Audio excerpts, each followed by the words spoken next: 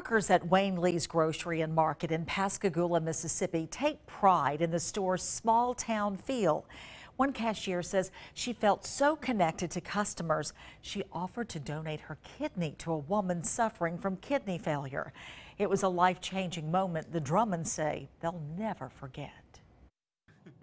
Eddie Drummond is a man of routine. Every day he drives from Mobile to his job at Ingalls Shipbuilding. Before clocking in, he always stops by Wayne Lee's Grocery for breakfast. This is the only place they have served breakfast that time of morning. He walks to the hometown market's hot food section and orders the usual. Orange juice, grits, eggs, sausage, or bacon. Employees say Eddie always greets them with a smile. Thank you. But one morning, a cashier noticed something was off. She asked, "Why was I looking so sad?"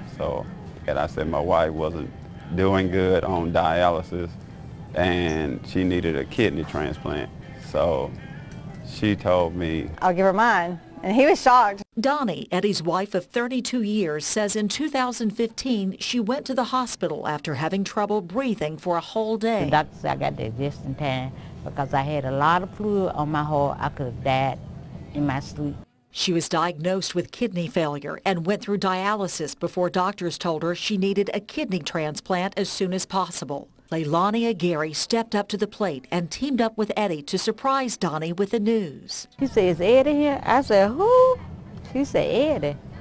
I said, "Baby, what do you want with my husband?" When Leilani explained she was there to donate her kidney, Donnie burst into tears and screamed with excitement. And the two turned out to be a perfect match with O-positive blood. Leilani says she reached out because she always wondered what would happen if the shoe were on the other foot. What if it happens to me and I need the stranger to come help me? The Drummonds and the Aguirres grow closer by the day, even spending the holidays together. Two families becoming one through an act of kindness. "You will always be a part of us because you put an extension on my wife's life, and I can't thank you enough."